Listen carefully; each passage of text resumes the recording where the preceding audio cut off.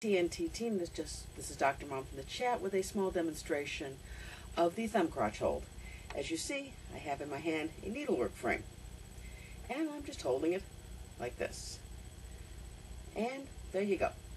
Fingers on the back, thumbs on the front. Easy as pie, doesn't fall. You can hold it nice and tight. If you doubt that you can do this on a video game,